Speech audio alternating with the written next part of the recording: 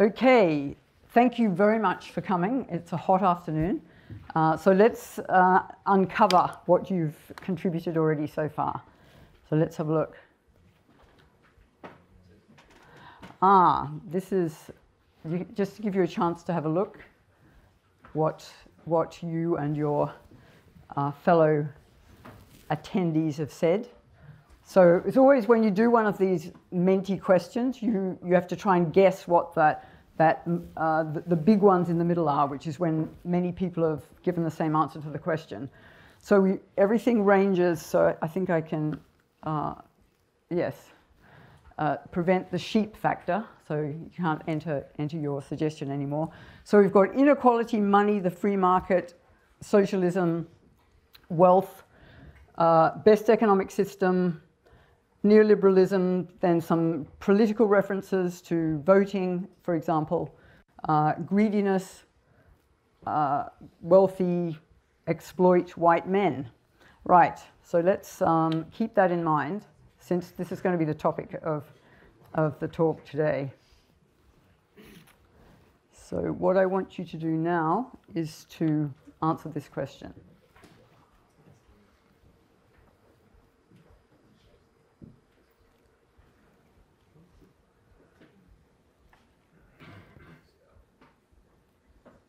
So just a guessing, quick.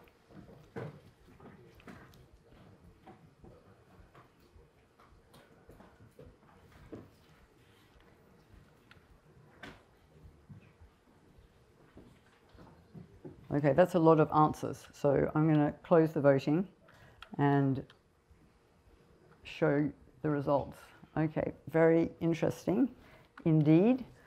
Sorry, let me just go back to that one.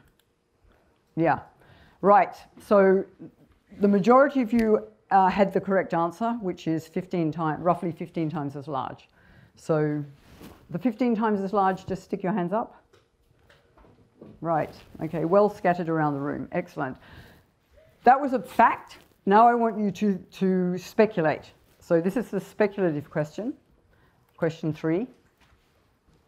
Same length of time.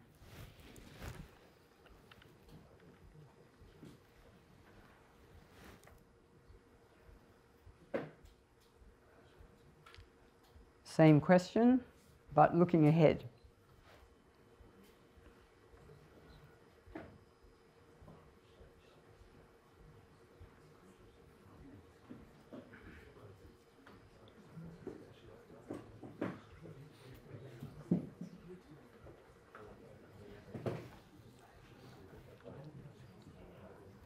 Okay, I think that's enough. Let's have a look what you said for this one.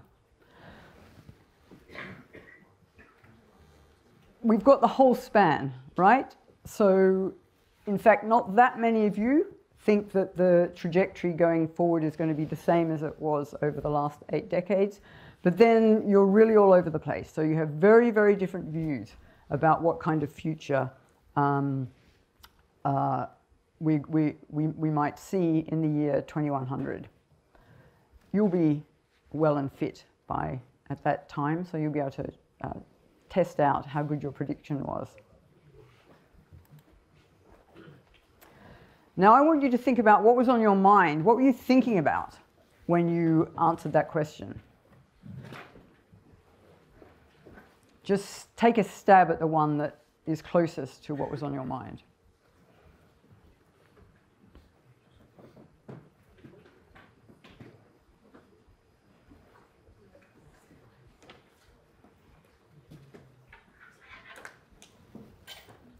Okay, you're very quick on this one, so let's have a look. Less attention to inequality within countries. A lot of you focusing on the potential of new technology. Last question.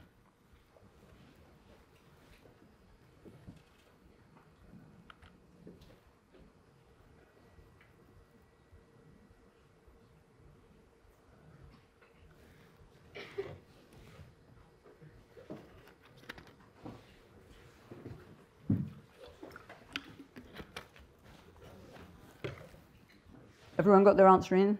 Okay, fantastic. Let's close it and have a look. Four. Very, very finely balanced. Very, very fascinating. Okay. Let's get going then. And what I want to do now is start. But we actually have started because you've already put in a lot of the effort so far. And what I want to give you is some facts. So that last question about whether humanity is doomed, you can see you really just hit the nail on the head as a representative sample of the UK population group in this study. Okay, so it was 16 to 25-year-olds, so you're right there in the relevant group. 50-50. You can see that looking across countries in the world, there's a lot more pessimism among young people in India and optimism among young people in Nigeria. There are a whole series of research questions that are right there in front of you. So I'm not going to go into that any further, but just to place your views within this broader global picture. What I'm going to talk about this afternoon are the following. So this is all you really have to remember. So hockey sticks, skyscrapers, pliers, and then 8 C's. So cathedrals, capitalism, creative destruction, colonies, cotton, calories, carbon, and decoupling. So hopefully by the end of this, you will have some way of telling a story that will link these terms together. Where I want to start is with the hundreds and hundreds of years where nothing happens. So you can see here, if you look along from the year 1000, and we're measuring up the vertical axis average incomes in countries, then nothing happening, and there's really no difference between average incomes, or very little difference between average incomes in the United Kingdom, or what became the United Kingdom, China, and India. But then something happens here, and that's the first thing, right? The hockey stick. You've got the hockey stick. It's an ice hockey stick because it captures this idea that there's a phase transition, a transition from a flat world, where nothing happens. Things go up, things go down, but there isn't this experience of a continuous increase in living standards. There's another hockey stick, much later. You can see that the same pattern of moving onto a path of consistently rising living standards began in China and India. So now I want you to watch the world change over four decades. So let's get this going. Now, what have we got here? We've got all the countries in the world lined up, from the ones with the lowest income on the left-hand side to the green ones with the highest incomes on the right-hand side. The width of the block measures the population of the country. So China has a really wide block, India has a really wide block, and there are lots of really thin blocks for countries with much smaller populations. And then within each country, the lowest income 10% are the block at the front, and then the skyscrapers are the people with the highest incomes in the highest decile. Right? So this is, try and fix this in your mind, and notice that the countries are organized by colors. So once we get things going, you can see what happens.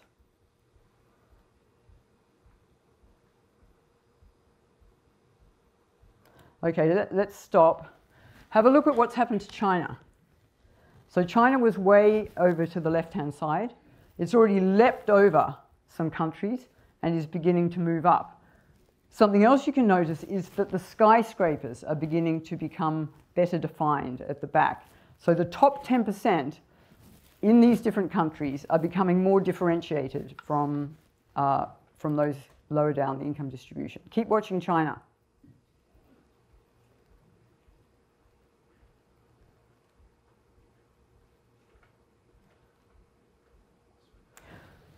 So the world has been transformed over those 4 decades. And that presents us with something that we need to understand. We need to have a way of thinking about this because it's going to turn out to be important for the future. So let me just go to the, oops, here we go. Where's this? Can anyone guess quickly? Anyone been there? Just give a shout, guess. There's definitely someone in the room who knows where this is. Let me give you a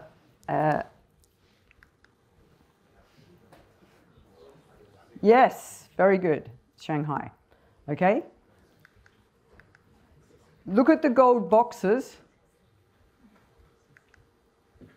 This is the Peace Hotel in Shanghai.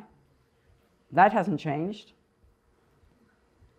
So try and guess in your mind, over what period of time did this dramatic transformation in this view, this is just a view, right?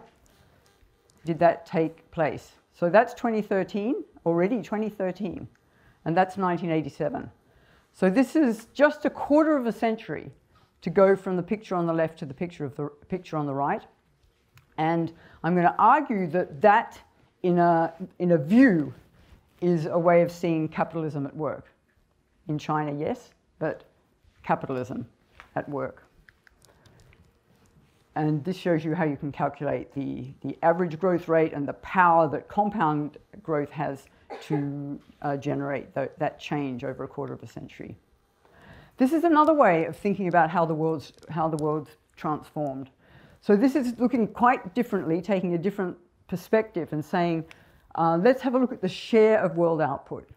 So go way back to 1500. The share of world output in Asia is above 60%, stays the same for hundreds of years. And the West, you can see, is the red line. And then something happens. That's the Industrial Revolution, transforms the global composition of output. And that's this century. This is the hockey sticks in China and India, turning the world back around from the way it looked after the Industrial Revolution and pushing Asia back as the major force in global output. So these are the pliers. So you've had hockey stick, skyscrapers, and pliers. The argument I'm going to suggest is that the world was transformed in those different ways that I've highlighted by a new economic system and what we could refer to as new rules of the game. And if you're asked to define capitalism, then there are three elements of it. So private property, markets, and firms. So what do we mean by this? We mean that it's an economic system in which the main form of economic organization is the capitalist firm, where the private owners of capital goods privately owned, capitalism, capitalists, right? That's how those terms fit together. Those private owners hire labor to produce goods and services to be sold in markets with the intention of making a profit.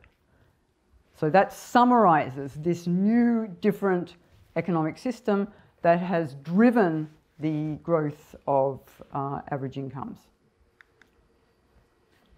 What's so special about this economic system? One way of thinking about it is that it's the first economic system in which an elite can fail. So the economic elite in a capitalist system can fail in the sense that if you fail as a capitalist, you're an ex-capitalist.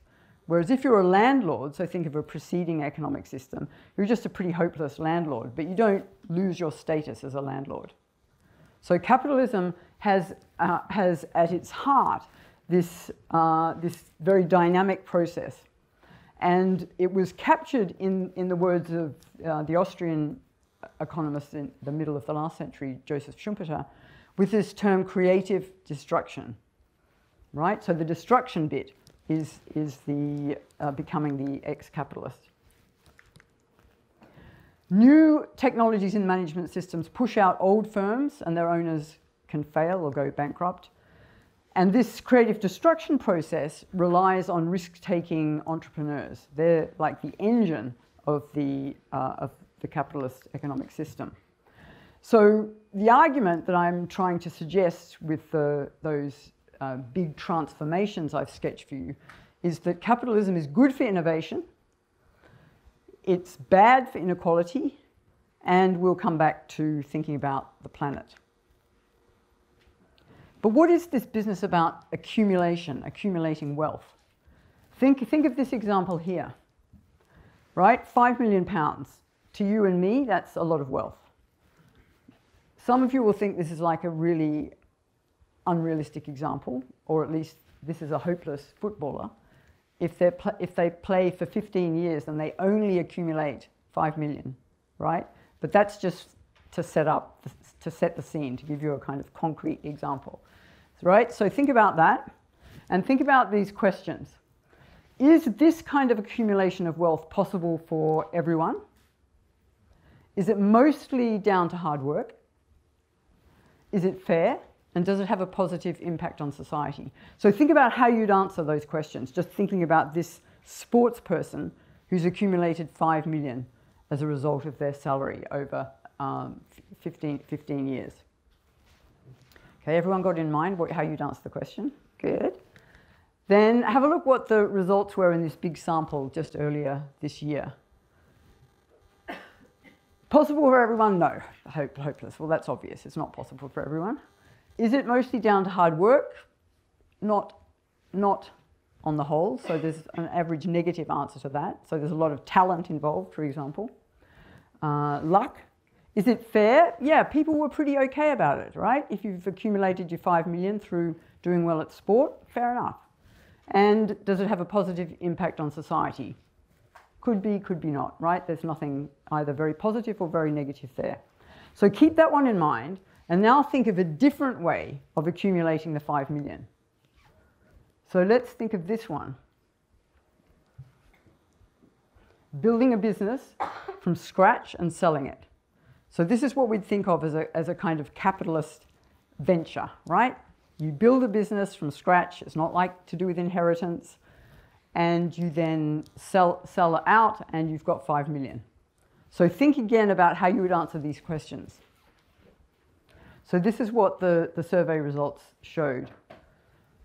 Negative for is this possible for everyone? All right, so it's pie in the sky to think that everyone can just set up a business and sell it out for 5 million. Is it mostly down to hard work? Well, people seem to think there was a fair amount of hard work involved. Is it fair? Look how overwhelmingly strongly positive the answer to that is. That somehow accumulating wealth in this way, even compared with someone accumulating it through sport, is somehow more positive. And that it has a positive impact on society. So there's something kind of positive about this form of accumulation, which is pretty central to how we think of the capitalist rules of the game operating. Was it always like this? Well, there's always been innovation, so it's not like somehow innovation just suddenly arrived on the scene. There were lots of innovations in medieval times. You probably know them, like gunpowder, the printing press. There's a whole string of innovations then. And those innovations pushed up average incomes for a while. But what happened to the surpluses that were produced through this innovation process in that period? Well, economists do all kinds of really weird things, but one thing they do is go and measure things. So someone has actually gone and measured in cubic meters, you can see here, the church building that took place from 1270. So those blocks show you the volume of church building that occurred. And you can see that, the income per head was rising. That's the GDP per capita, the blocks. And that was followed by more church building. So that's what they did when they accumulated wealth in the Middle Ages. They had wars and they had cathedrals. So prosperity and confidence in the future were good for church building, whereas recession and uncertainty tended to have the opposite effect. In a devout age, people built for the glory of God when times were good, and the better that times became, the more they built, the more churches, those cubic meters of church that were built. So how did we go from there, from, anyone can identify the cathedral on the left?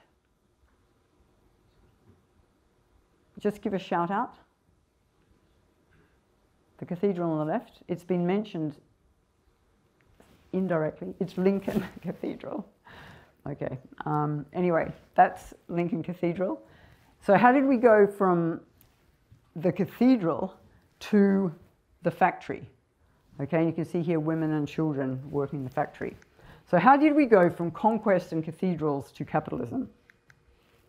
And why did this happen first in Britain, this little island off the coast of Europe, and in the 18th century? That's the kind of question that economics can help us to answer. And I'm going to talk about three kinds of arguments: expensive labour and cheap coal, driving labour-saving innovation in England rather than elsewhere. I'm going to talk about the reversal of fortune in the global textile industry, and I'm going to talk about cheap calories and cotton, the role of colonies and slavery. So let's think of this business about this sounds very economics-y, right? Somehow something to do with relative prices of labour and energy. And let's have a look at the data.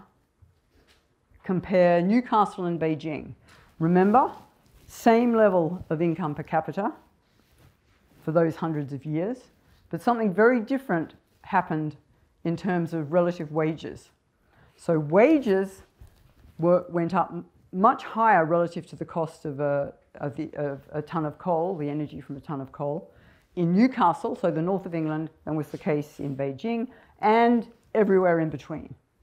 So there was a real incentive for labour-saving innovation to take place in England relative to other parts of the country and other parts of the world. So it was the north of England. And the owners who were able to take advantage of innovating, of introducing a new technology that was heavy in the use of energy and machinery and light in the use of labour, they were able to produce more cheaply, get profits, and wipe out their labour-intensive competitors. That's how the creative destruction process began in the Industrial Revolution. The producers who couldn't adapt to the new technology, they didn't adopt it, then the firm fails and exits the market. That's the creative destruction process. So there are stronger incentives in England for more innovation to keep a step ahead and to get those potential profits. So this is a typical kind of economic model where we can look at the technology. There are just two ways of producing 100 meters of cloth in our model. The method B, you can see it uses a lot of workers along the horizontal axis and not much coal. And then there's the only other way of producing the cloth is with very few workers and a lot of coal. So a lot of mechanization in the production process. And in the 1600s, firms were using technology B. There's no incentive to use technology A because that's just going to be more costly. So you're going to choose technology B. But if the price of labour goes up relative to the price of energy, then A is the cheapest way of producing the 100 meters of cloth compared with B. You'd never choose B once those relative prices have changed. And that's what sparks into action the ideas of the new technology and makes it worthwhile for them to be put in place in the factories that were emerging. Okay, so this is all kind of a long time ago. But let's switch now to China, to that hockey stick in China. And think about this company called Red Collar. We're now in the 1990s, and Red Collar produced uniforms, like kind of fairly mundane textiles. That's what it was specialized in. Around the 1990s in China, wages began to increase and profits fell in the textile industry. So this red collar decides to exit from making these uniforms, and what's it going to do? The owner-entrepreneur, so the capitalist, chooses to enter a different market in the face of that increase in the cost of labor and the availability of some new technology. Red collar becomes cute smart, and the new industry that company enters is the made-to-measure suit industry. So basically what this cute smart did is that they implemented a whole sophisticated computer-assisted design process, and in terms of getting the made-to-measure bit of it, they had a bus, and the bus would drive around the city, and if you wanted to get a made-to-measure suit, you would get on the bus and put on a special suit, and then they would use laser technology to take all the measurements. The measurements would then be sent back to the factory, and you would get this perfectly fitting made-to-measure suit at a fraction of the cost of a traditionally tailor-made made-to-measure suit. So the tailoring firms notice the falling prices as Cute Smart expands the market, and they either exit or adopt the new technology. So that just gives you a very current example of this creative destruction process. So far it sounds kind of really dynamic, good, new technologies are being introduced, output per worker is going up. But what about inequality? Have a look here. Look at 1760 to 1860, 100 years, output per worker is going up, that's the blue line. But what happens to real wages?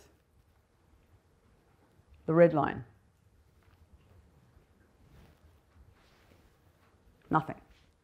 Nothing. The workers didn't benefit from the new technology over a whole 100-year period. So even when you get this process of innovation underway, there isn't any automatic process that translates that into higher incomes for workers. Capitalism is good for innovation, but bad for inequality, and what we need to understand how wages eventually went up is to bring in some political changes combined with economic changes. So what happened is that the rising demand for labor, so it's a really economic force, an increase in the demand for labor from the factories, and the fall in labor supply when legislation, right, a change in the rules of the game meant that children couldn't be employed in the factories, or children below a certain age couldn't be employed in the factories, and these changes were pushed through by the extension of the right to vote. So that's when we start to see rising real wages. And you can see that we need to bring both of these things together to understand the feed-through, if you like, from all of that innovation that was happening to higher living standards. Okay, so that's the one part of the explanation of why England, why Britain, and why in the 18th century.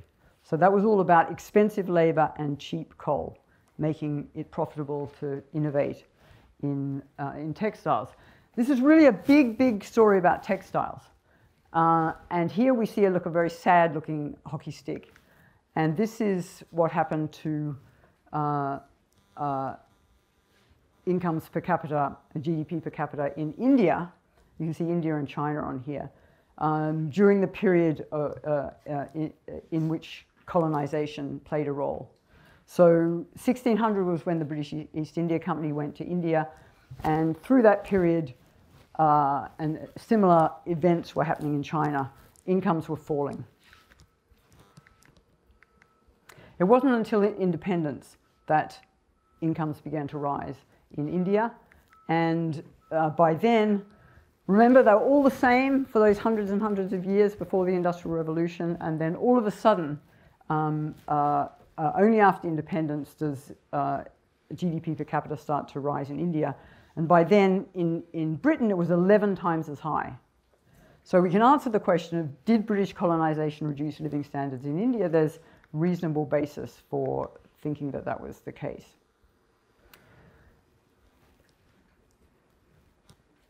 And one of the mechanisms that happened is that it was India that had dominated global textiles before manufacturing began of textiles in the north of England.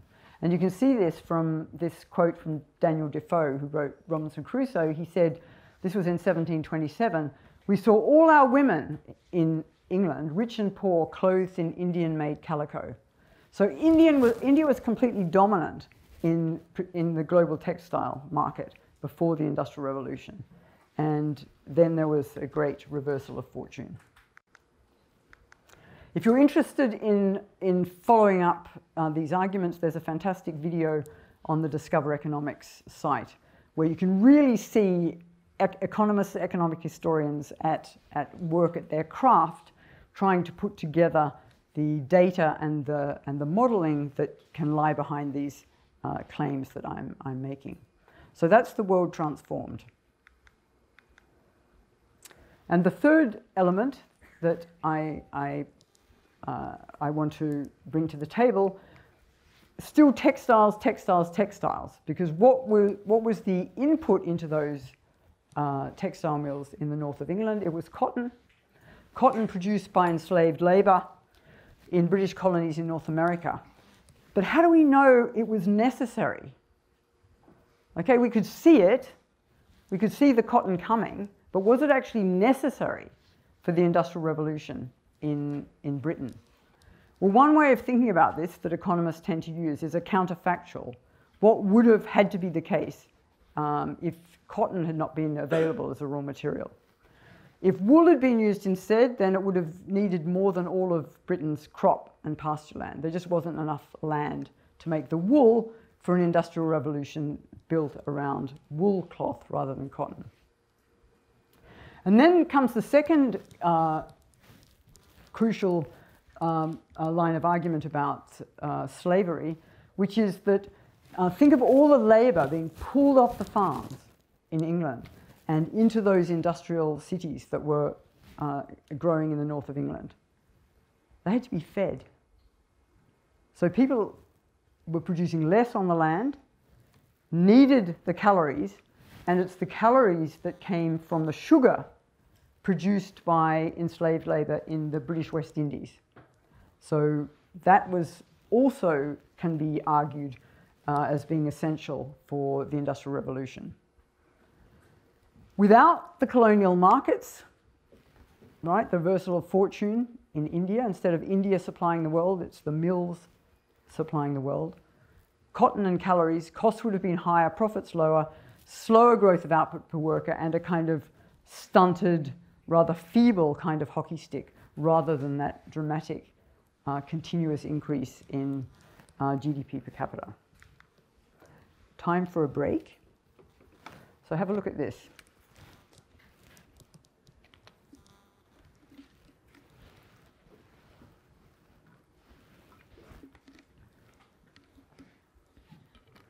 So the question of this one is where and when.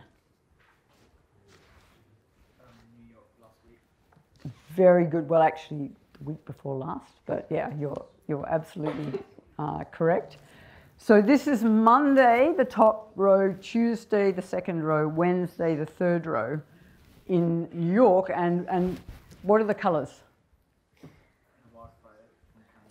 Yeah, so the colours are reflecting the quality of the air.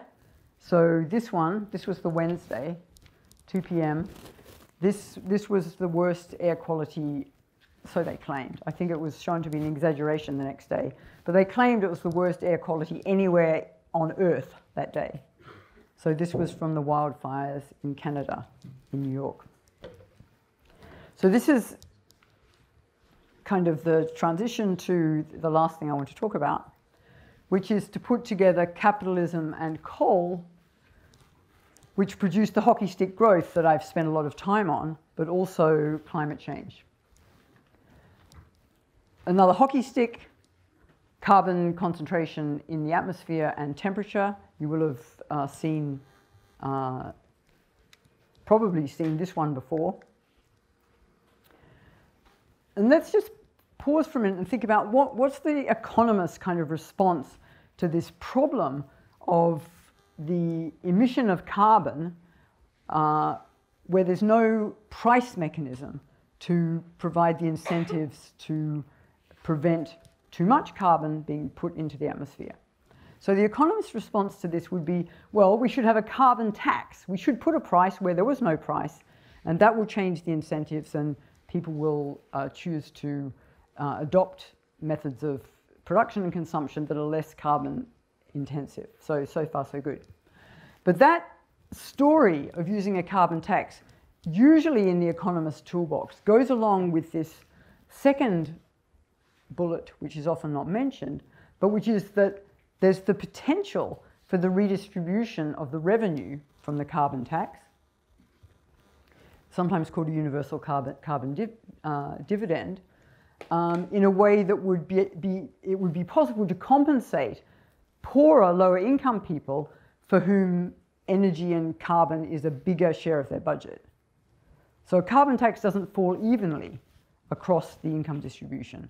So the idea is, when we think of a carbon tax, well, that's great, we can have a carbon tax, but then kind of in brackets, and a universal carbon dividend to deal with the distributional effects.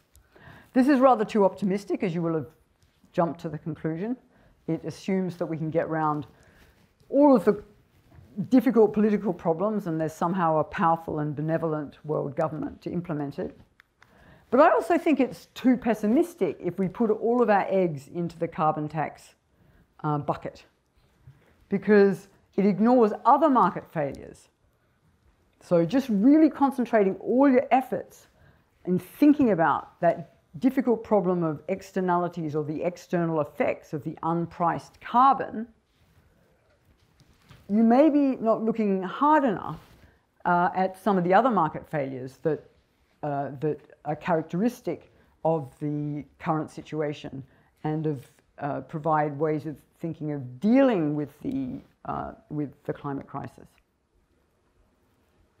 So it's a extraordinarily challenging problem. You are split half and half about whether you thought we were doomed because of climate change. I'm suggesting that the climate crisis is a challenge. It should be an energizing challenge to economists, and we should be able to deploy all of our tools. We have a really rich set of tools that can help us to intervene in a constructive way. So we can think about the role of government subsidies and research funding for solar from the 1970s. Firms scale up the production of solar PV and wind. These are economic concepts of economies of scale and learning by doing that drive down average costs. Renewables providers can then compete for market share on price, and end users respond to those falling prices and to expected lower future prices. So this is a remarkable picture. Have a look at this. And have a look at what's being measured on the horizontal axis and on the vertical axis. So what kind of scale is this that's being used here to show the relationship between cumulative installed solar PV capacity and the cost? What kind of scale are we using here? Yeah. And are you talking about the vertical or the horizontal? And the horizontal? He's the prize winner. Thank you. Okay, so this is a ratio scale. You can see it's going 1, 10, 100, 1,000 along the horizontal. So what we're saying, what you're getting at, is that for the same sized interval, we're showing 10 times more in each step on here, and we're showing a doubling at each equal sized step up the vertical, and that's why it's called a ratio scale. But look at that, it's like a straight line. from 1976 to 2019. If anything, there's been some speeding up after 2005. So costs fall by 20% every time capacity doubles. And look how much capacity has doubled, right? So this is an extraordinary example of how a technology, the stimulus for developing the technology at scale, and then the private incentives to produce these panels has resulted in the dramatic fall in cost, and the fact that even by 2019, by these data, it was cheaper to install renewables than it was to install gas-fired electricity generating capacity. And economics can help us understand why this has happened. Some of you thought that the world was going to be smaller. I mean, quite a chunk of you actually. Smaller 8 decades out than it is now. And you may have been very pessimistic about the possibility of decoupling. So what this chart is showing you is, and the data here are from 1990, it's showing for Sweden growth of GDP per capita, so growth of incomes per capita, and a reduction in consumption, either on a consumption basis or a production basis. So that's what decoupling means. It means that growth is possible, so you can have a twice, 5 times, maybe something at least, a larger global output if you can achieve decoupling. And then your response to this will be, well, you know, Sweden is Sweden. Sweden actually had a carbon tax, and half of Sweden's reduction in CO2 was due to the carbon tax, but most countries are just not like Sweden. So this is somehow maybe not so optimistic. Well, have a look at this. These are not all Sweden.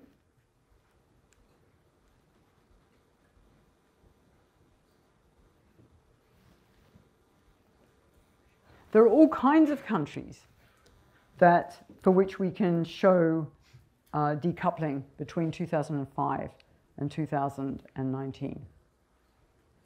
So this is suggesting that it is possible to have continued growth and yet have carbon emissions falling.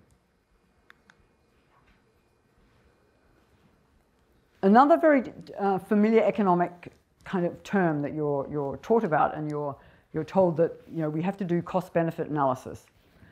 Well, when we're dealing with a problem like climate change, there's actually another concept that's probably more relevant, and this is what's now called cost effectiveness.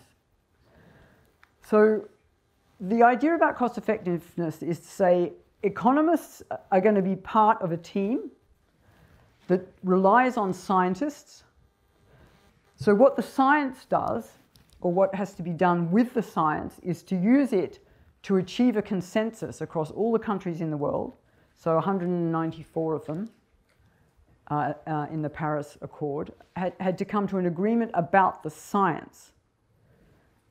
What about? About the need to avoid a catastrophic outcome. In other words, we're in a world in which there are tipping points. The science says that. If everyone can agree on the science, then the economists have a role to play. So what economics' job then is to minimize the costs of avoiding this catastrophic outcome. And we can think of this like a guardrail on a cliff, right? You don't want to, it's not like a marginal analysis about whether you're going to fall off a cliff. You want a guardrail to stop people getting too close to the edge. So that's the same thinking that's behind this, this cost-effectiveness approach. You can see that I made the slides in the land, you know, the big format, and it's messing up the arrows, but never mind. And what we can recognize if we're thinking like this, right? Science is giving us the catastrophic risk. That provides us with the guardrails, and then economics has to deliver at least cost within those guardrails. And once we're thinking like that, we can imagine the possibility of a new, cleaner, more attractive form of growth. Yeah, I'm just about getting there. I just wanted to kind of make this a bit more concrete and suggest to you that you can look at this in much more detail. I'm just going to give you two of the scenarios that come out of this way of thinking. So one is the green road, which gives warming of 3 degrees by 2100. And the other is a fossil-fueled, what you could call a techno-optimist road, but we'd kind of fry, or you would, I would not any longer be here, in 2100. Unless you have to be a techno-optimist to think that's going to work out, because somehow there's got to be a new technology that enables survival. And here we've got your answers to the question at the very beginning of the lecture, when I said, how large do you think the world is going to be in the year 2100? So here are the answers in these scenarios. If you said 10 times, then that's consistent with the 5 degrees of warming. If you said 5 times, that's consistent with this baseline green road, 3 degrees of warming. But both of these scenarios have global inequality falling dramatically. And that's why when I asked you what was in your mind, I wanted you, some of you thought about that obviously. Are we going to get to a world in 2100 with the same degree of inequality that we have now across the countries in the world? Or can we imagine a different future? So both of these scenarios bring global inequality by 2100, so 80 years out there in the future, down to roughly the level of inequality that there is in a country like Denmark. So this really brings global inequality right down, and that's why you need a lot more stuff, right? If you're going to do anything serious about the poor in the world, then you can't go for the degrowth or the no growth scenario, because you will not be able to lift those people out of poverty. So this green scenario is a kind of modest increase in incomes for rich people, not much at all, and pulling the poor up out of poverty. So there are a lot of things you've got to keep in your mind when you're thinking ahead about this kind of scenario. In both of these, global population peaks about 2050. Okay, so how do we implement this? I'll do this very quickly, and you might want to ask some questions about it. So we've got this continuum from government to market, where you can see government can ban things. So that's a very helpful power of government. Markets can, for example, scale up production of photovoltaic cells. That's a fantastic capacity of markets. So these mechanisms, government and market, have complementary capabilities in terms of dealing with the climate crisis. We need to use mixtures of government authority and market or capitalist creative destruction. But we also need to recognize a role for civil society. So there's a load of things that just don't fit on that continuum. So there's intrinsic motivation for doing environmental work. There's open science, what we're doing. There's civil society leading changes in preferences which push firms to innovate in different ways. Social movements, for example, have played an important role in shifting some of the consumption patterns and patterns of innovation. But it's not all kind of warm and fuzzy down there in the civil society pole.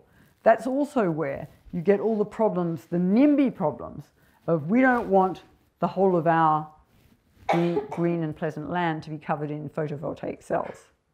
So that's another problem that has to be dealt with when we think about how we're going to implement a decent future. So just to recap, the capitalist economic system produced a continuous technological revolution based on creative destruction. The Industrial Revolution depended on carbon and on colonies for cotton, calories and markets. And a livable planet in 2100 without global poverty depends on innovation and on decoupling growth from carbon emissions. So, I told you at the beginning, hockey sticks, skyscrapers, pliers, and those 8 C's. I think there are reasons for hope. So you were 50-50. I could poll you again, but you were 50-50 at the beginning. Maybe I've shifted a few of you into the we're not doomed category. I think that economics can be put to use as a powerful lens for understanding the world and making it work better. There are plenty of problems for you to work on as economists, and as well as in your role in civil society. And I would strongly urge you to do that. There are a lot of resources available, and I've listed some of them here, and they can be made more widely available to you. Thank you for your patience.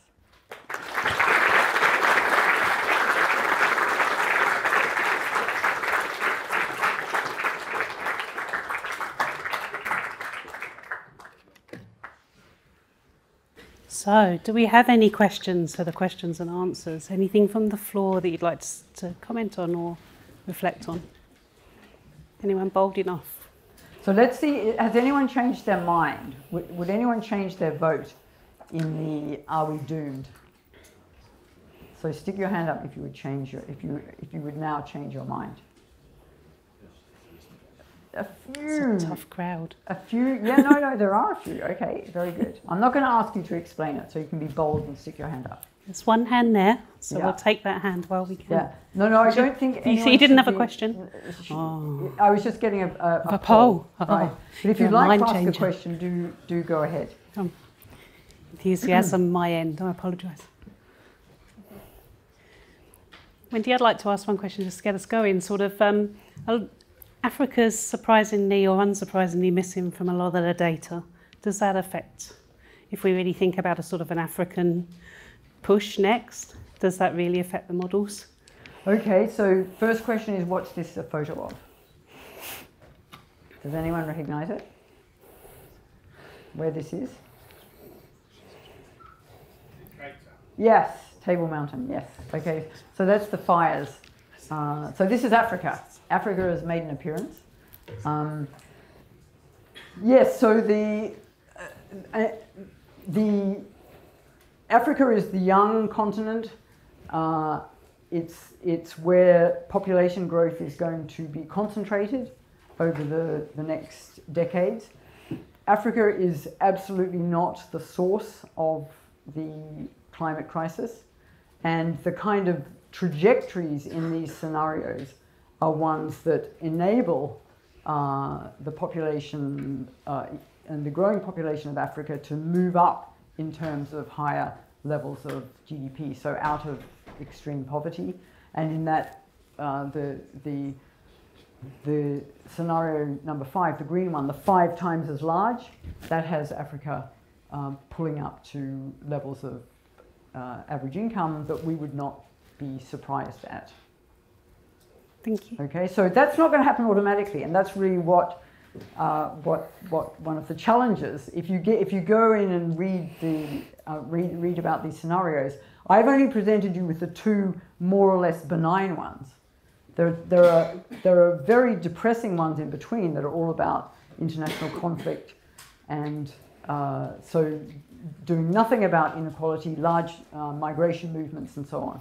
So you may think that the path we're on at the moment is not captured by either of these the scenarios that I pointed out. Anyone else? I'll bring you the mic.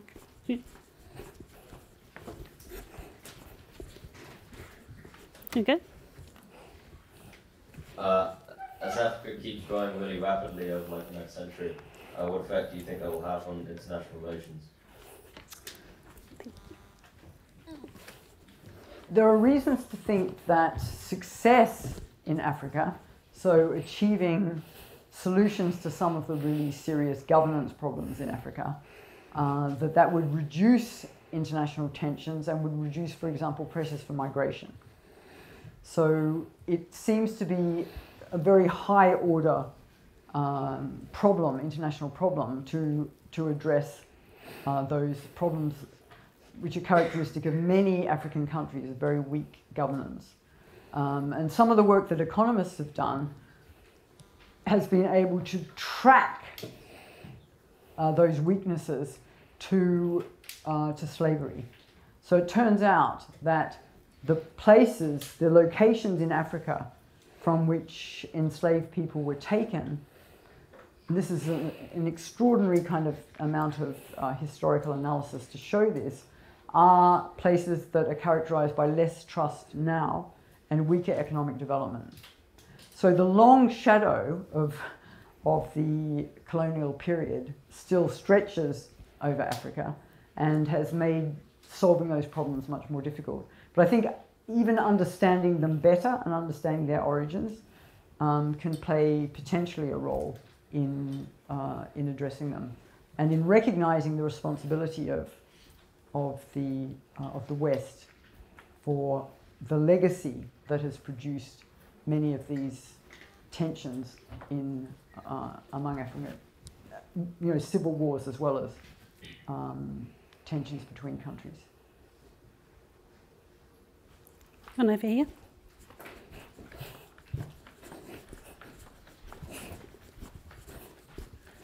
Sorry, I'm not as fast as I used to be when I was younger, so I do apologise.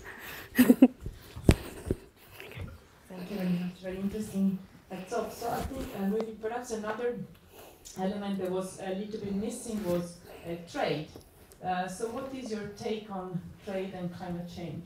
Thank you. Yeah, that's a very good question. I mean, we've all benefited tremendously from globalization, and part of the success of specialization, for example, in China in producing PV cells and so on, was made possible by the entry of China into the World Trade Organization. So globalization has both added to the climate problem and is part of the solution. So I think that so I would definitely not argue in terms of closing down borders. I think that there will be a more balanced approach to globalization, because the requirement for resilience has become viewed as being economically salient in a way that it wasn't really before, and was really brought to the fore by the pandemic. But I think as part of the fragility that's associated with the climate crisis will also underscore the need for resilience, and so there'll be less of a pressure for open, for ever more open, or if you like, volume of international trade. But that's not an argument for closing borders. What do you think? What's your perspective? You go. I actually even have an even more optimistic view about trade as a way also to influence other countries. Climate change is global, but we have little say on what other countries are doing.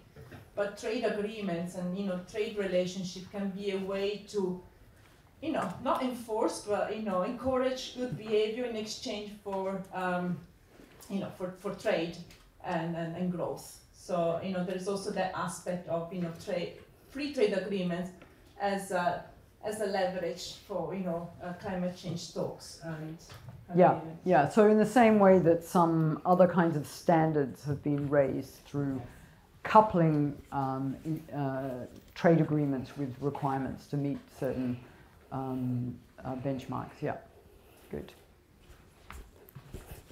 You can pass it back to her. You can ask and hand it back. Do you think, particularly in the cases in Africa, as you're talking about, there are some parallels between colonies and capitalism? So, for example, there are 14 countries in Africa using the CFA franc, which is a colonial currency, and while they're not being they're not still colonized the way they were before. Do you think that they're rebranding their kind of colonization of Africa in the form of capitalism and trade? So give your example again, I didn't catch it. So 14 countries in Africa, in West and Central Africa, they're using the CFA franc currencies, which are A legacy currency from the, yeah. But what's the connection you're trying to draw between the use of those currencies and the effects? Before they obviously specifically the CFA franc, the French were just basically taking the resources that were in these countries, but now they're buying them almost like a monopoly, so what's the word? It's just the one buyer. So they're basically the main buyer of the resources because they get them for the low market rate. So do you think that this new form of this kind of trade is still a form of colonization in some way? Well, yes. The example you've given, it absolutely is. Yeah. So there's no. So I mean, I don't know the case that you're referring to, but it appears to be the case that the terms on which trade are taking place are being manipulated from the West. And do you think there is a way that these countries can receive more of the benefits of trading their resources than they are now? Yeah, and I think that this is a really tough problem. I think there is some contribution that's being made through the international organizations. And there's a lot of this has got to do with raising finance, and quite a lot of work in the last few years kind of coming out of the IPCC and so on has really focused on pooling capital to kind of try and shift the power relationship towards those economies. And just as an example, there are lots of technologies that would be very profitable to adopt at a 5% interest rate, but not at a 15% interest rate. And those countries may be paying 15%, 20% and more. So it's dealing with some of those financing costs that I think progress is happening with coalitions of the international organizations and some large private parties. So I'm not entirely pessimistic about that.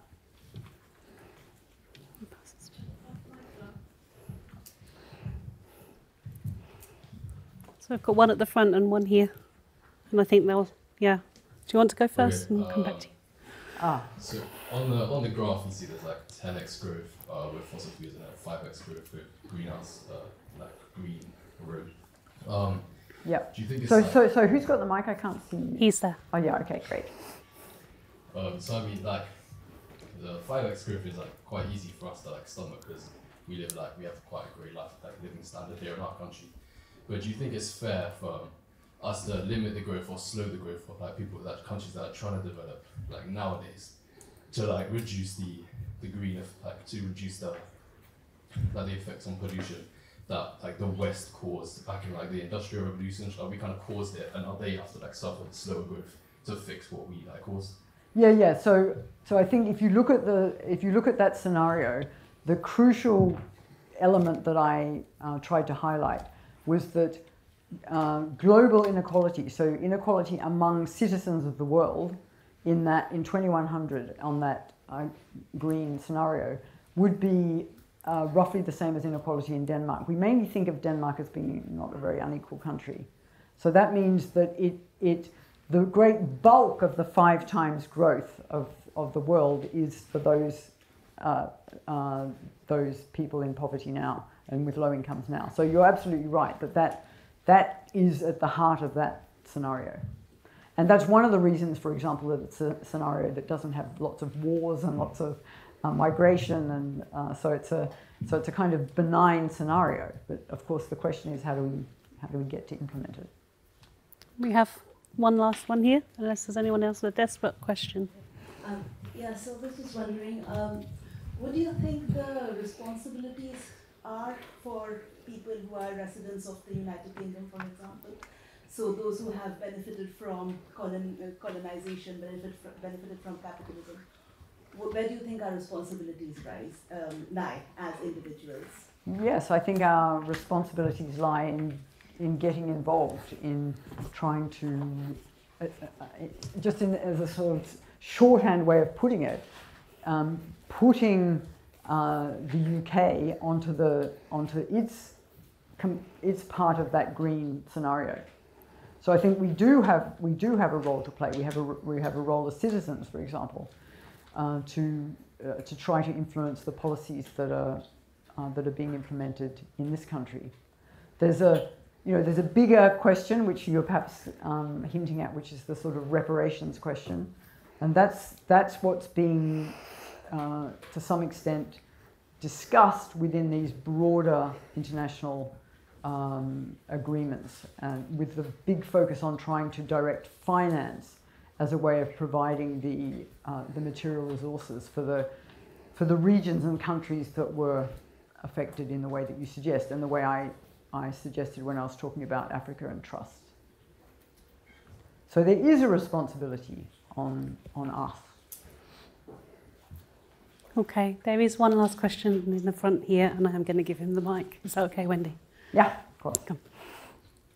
When there's like current affairs with things like the invasion of Ukraine and the increase in inflation and like the cost of living crisis, do you think climate change should be a major priority for governments? Yeah, it's a great question. It's also a question for us, right? For us as economists or economists to be. You know, what should we be working on? Should we be working on the climate crisis or on the consequences of the war in Ukraine? Should we be thinking about the cost of living crisis? And you know, we should be doing all of these things. I mean, my own work is kind of scattered around some of these different questions, but at the root of it, I think, is trying to develop a coherent understanding of how the economic system works. And then you can kind of choose where you think you're going to make the most difference in intervening. But all the pieces should fit together in a coherent way. And I think that's the challenge to us as economists, to provide you with the tools for integrating those questions so that you are then able to articulate exactly as you were saying, how these things are related and how we should, if we're kind of talking in terms of political platforms, how we should be prioritizing. Because we can try to connect some of those dots. I'm mindful of the need to get back to school, but you will be my last question. Okay. Thanks. I just want to ask that if you personally believe there might be a need for a change in the economic system from perhaps capitalism to maybe a whole new system, and if so, if you believe that should happen, what active policies would you encourage? Yeah, that is a great question. It's a kind of it's the big challenge, and I suppose what I was trying to do this afternoon in a sort of fairly small number of minutes is to give you a sense of the bright side of capitalism and what capitalism as compared with other economic systems has provided, which is innovation. So if we compare capitalism, for example, with central planning, which is a completely different way of organizing the economy, and one that was very weak at producing innovation. So I don't think that we can assume there's some other way that will provide us with the kind of solutions that we need to the problems we face. So I think capitalism there are good things about it.